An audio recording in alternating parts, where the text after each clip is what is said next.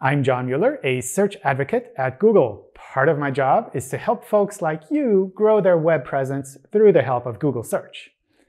In this session, we'll talk briefly about Google Images, other places where images are shown, and go through best practices for images.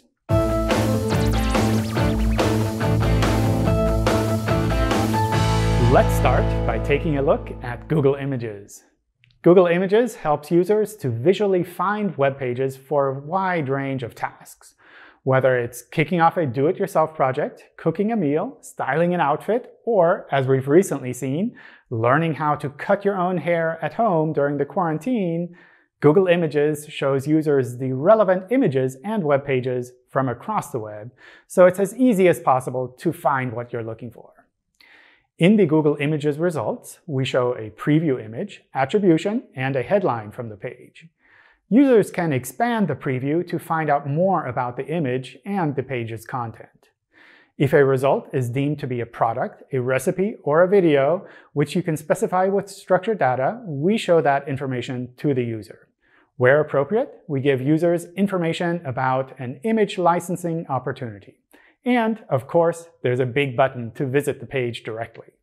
There's more than just Google Images, though. Image previews can also be shown for traditional web search results.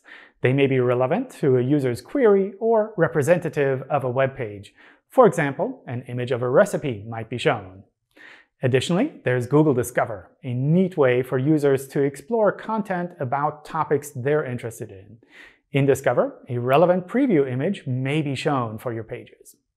In sum, preview images can be shown directly in Google Images. They can be shown as relevant results or as additional context for additional pages in Google Search and as previews in Discover.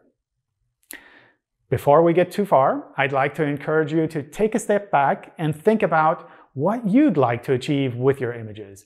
Getting the images indexed is rarely the goal. For example, consider these questions. Do users try to search visually for your content? And if so, how might they be searching? What preview of your site's content would they find compelling? And do your pages have an image that's particularly relevant for that page? It's useful to consider these questions from the start. They can help guide you to including your images in a way that's relevant to your site's goals. For example, if you publish your poetry and decorate it with generic floral clip art, it's unlikely that users would be searching for flower clip art in order to read your poetry. On the other hand, if you created those graphics and you want to provide them to others, then that might be a legitimate search query.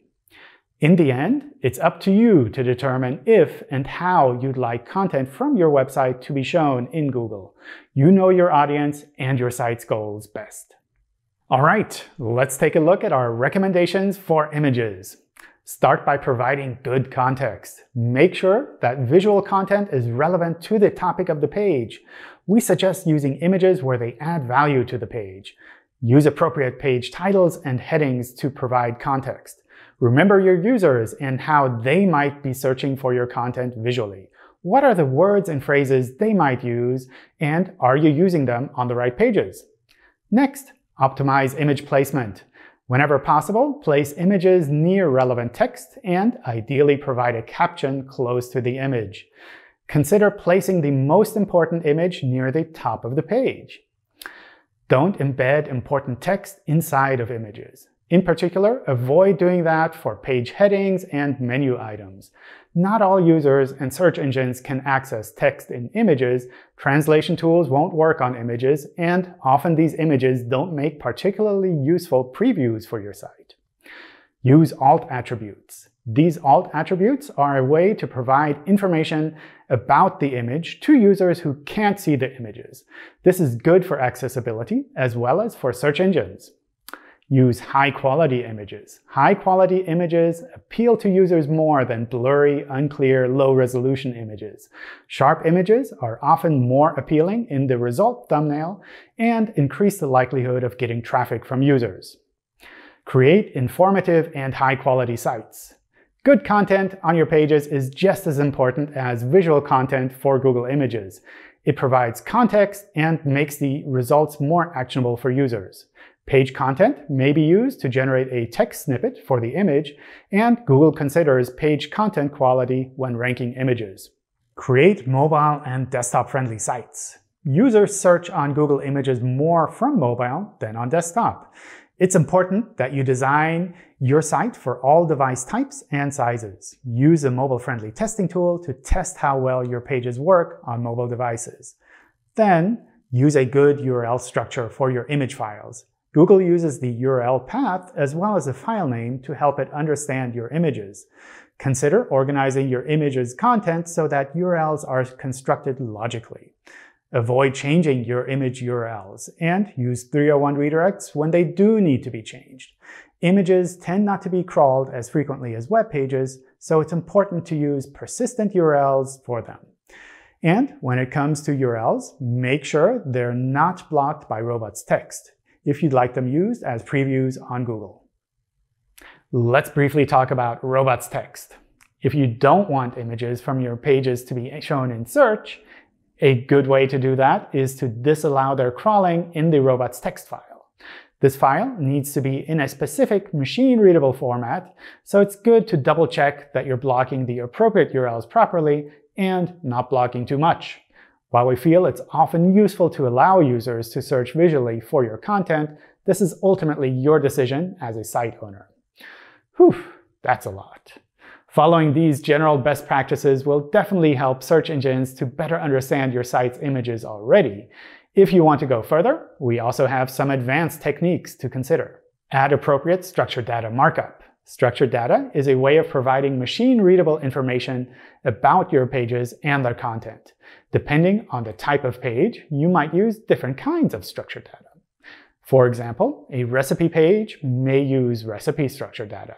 A news article might use news article structured data, and an e-commerce site might use product structured data. We have information about all kinds of structured data in our developer documentation. Consider allowing large image previews. Including compelling, high-quality images in your content is more likely to generate visits from Discover. For large image previews, the images need to be appropriately sized, and the feature needs to be enabled either with the Max Image Preview Large robots meta tag or by using AMP. When providing images, add licensing information. This helps users to understand the opportunity to license images, shows appropriate image credits, and makes it easier for them to acquire a license for the image. This can be done with structured data on the page or metadata within the image. Consider speed. Images are often the largest contributor to the overall page size. We recommend applying image optimization using lazy loading and responsive image techniques to provide high-quality and fast user experiences. Depending on your website, AMP pages may also be an option for making fast-loading pages. That's quite a bit to keep in mind, but how do you get started? A good general approach when reviewing and improving a website is to pick a sample of pages from various parts of your website and to work on those first. Checking those pages regularly helps to double-check your progress. This will help you determine which changes to make and how to best make them. Once you've worked it out for a few pages, it's often relatively easy to apply that to the rest of your website. Google Search Console can help you to recognize potential problems and opportunities, as well as giving you insights into how your pages are showing in search. For example, you can confirm that your structured data is recognized properly, check the site's speed, and track how its images are performing. Check out the videos on Search Console to find out more. The information from this talk is also available in our developer documentation. I'll add a link to the description below if you'd like to follow up there. Thanks for watching. I hope you found this lightning talk useful and insightful. If you have any comments regarding this session or would like to help us to make these videos even better, please leave a comment here with the video. And as always, if you have any questions, feel free to drop by our help forums to discuss with the experts, contact us on Twitter, or join us in one of our events. Bye, everyone.